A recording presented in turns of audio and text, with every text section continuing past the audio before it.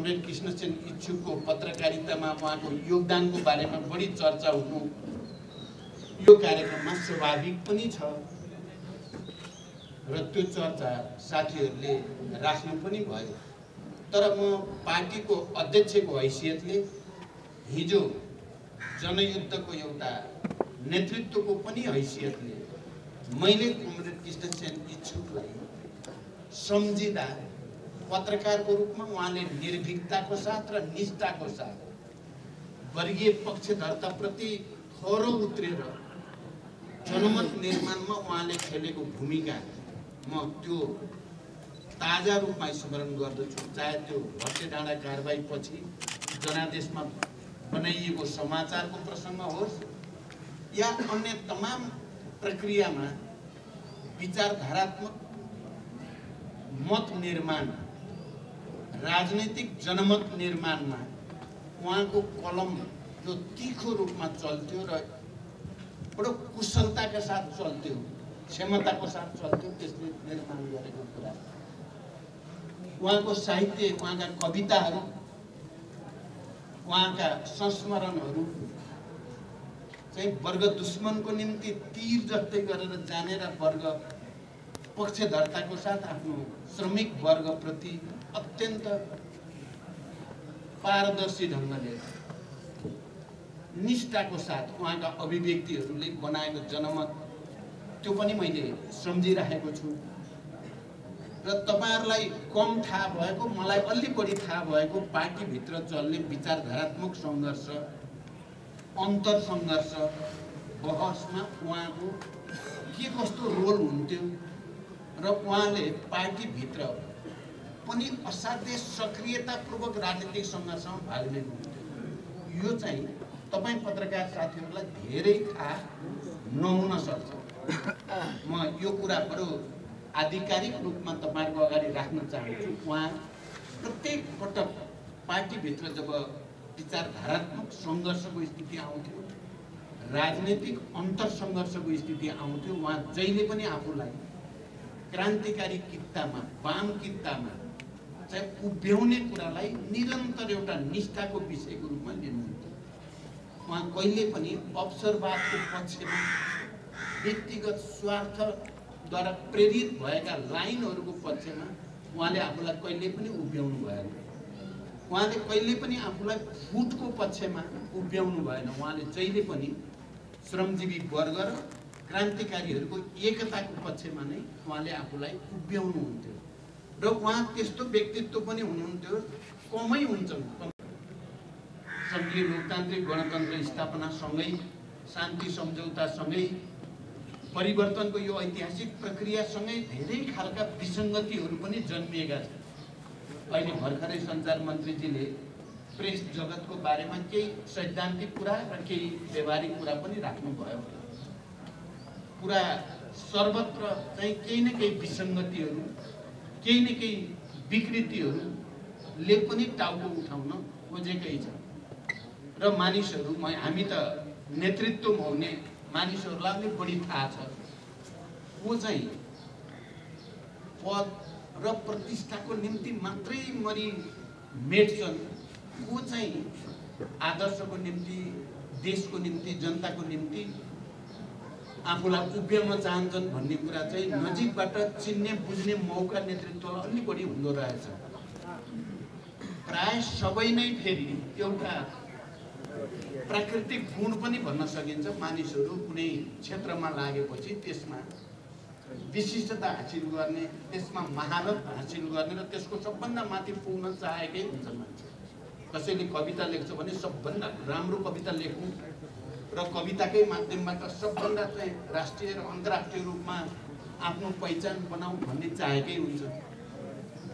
एउटा गायकले मेरो गीत सबभन्दा राम्रो होस्, मेरो गायन त्यसबाट प्रसिद्धि खोजेकै हुन्छ।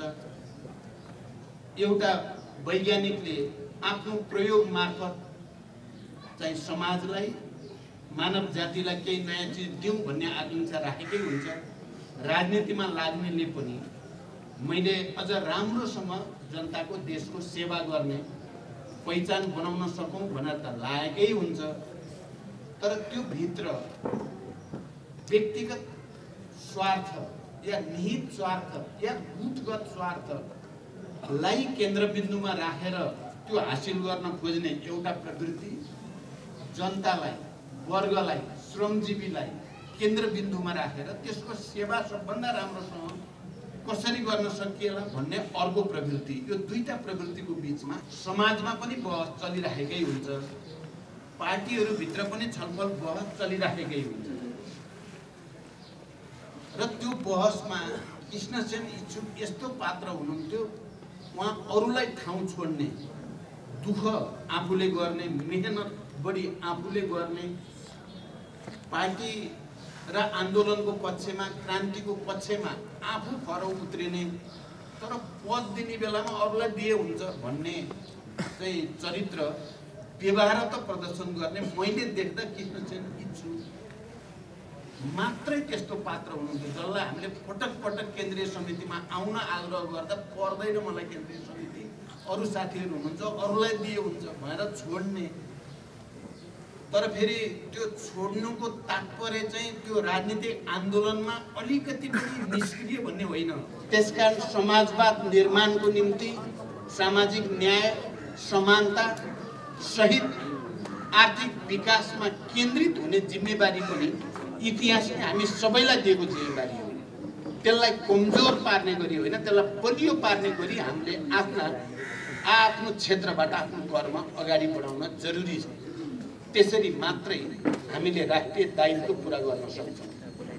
अराजकता स्वतन्त्रता होइन, स्वतन्त्रता र अनुशासन एक अर्कासँग असाध्य घनिष्ठ रूपले जोडिएका छन्। हामी प्रेस स्वतन्त्रताको पक्षमा, संविधान हामीले बनाएको, प्रेस स्वतन्त्रता बारे संविधानमा जे लेखिएको छ त्यो हामीले लेखेको। पत्रकार साथीहरू र सबै यहाँ उपस्थित कमेन्टहरूलाई म बडो प्रश्नसँग भन्न, हामीले बनाएको यो संविधानमा मौलिक अधिकार जनताको के राख्नुपर्छ, शिक्षा, स्वास्थ्य, रोजगारी, खाद्य सम्प्रभुता, यी तमाम कुरा हामीले राखेको। हामीलाई राख्ने जिम्मा नेपाली जनताले दिएको। सशस्त्र सङ्घर्ष मार्फत, शान्तिपूर्ण जनआन्दोलन मार्फत, जनयुद्ध मार्फत जनताले हामीलाई त्यो अधिकार दिएको हो। पछि निर्वाचन मार्फत प्रतिनिधि छानेर जनताले हामीलाई त्यो जिम्मेवारी दिएको, हामीले त्यो जिम्मेवारी पुरा गरेको। सङ्घीय लोकतान्त्रिक गणतन्त्रको अहिलेको संविधान र हामीले संविधानलाई कुनै निर्जीव वस्तुको रूपमा, धर्मशास्त्रको रूपमा बुझेका छैन। एउटा गतिशील दस्तावेजको रूपमा, जीवनशील दस्तावेजको रूपमा, निरन्तर परिवर्तन र परिमार्जन भइराख्ने दस्तावेजको रूपमा व्याख्या गरेको छ। पहिलो पटक संविधान जुनसुकै कुरा सहमतिले, जनताको आवाजलाई ध्यान दिएर त्यसलाई परिमार्जन गर्न सकिन्छ। पूर्णतन्त्र कुनै पनि संविधान दुनियाँको पूर्ण भन्ने संविधान हुँदैन। जुन दिन पूर्ण संविधान, सबभन्दा लोकतान्त्रिक संविधान बन्ने दिन आउँछ त्यो दिन संविधानै चाहिन्छ, संविधानको अन्त्य हुन्छ। जुन दिनसम्म संविधान चाहिन्छ त्यसलाई पूर्णतन्त्र लैजाने, परिमार्जन गर्ने गुन्जाइस रहिरहेछ र यो संविधान त्योभन्दा बाहिर चाहिँ होइन। तर जे जति कुरा राखिएको छ त्यो हामीले राखेको हो, हामी जिम्मेवार छौँ। र यो संविधानको मर्म र भावना अनुसार ऐनहरू बनाइने छैनन्, कानुनहरू बनाइने छैनन्। बनाउनु पर्ने दिन आयो भने संविधान संशोधन गरिनेछ। संविधान संशोधन गरेर मात्रै त्यो अधिकार हामीलाई प्राप्त हुन सक्दछ। संविधान संशोधनका आफ्ना विधि छन्, आफ्ना प्रक्रिया छन्, त्यो भित्रपट्टिबाट मात्रै त्यो चिज जान सक्दछ। त्यसकारण कमरेडहरू र मित्रहरू, हामी आज एउटा नयाँ सङ्कल्प, फेरि एकचोटि निष्ठाको राजनीति गर्ने, उद्देश्यमूलक जीवन जिउने, सांस्कृतिक रूपले पारदर्शी जीवन जिउने, राष्ट्र र जनताको निम्ति आफूलाई सम्पूर्ण रूपले समर्पित गर्ने सङ्कल्पको दिन हो। कृष्णसेन इच्छुकलाई सम्झिने दिन।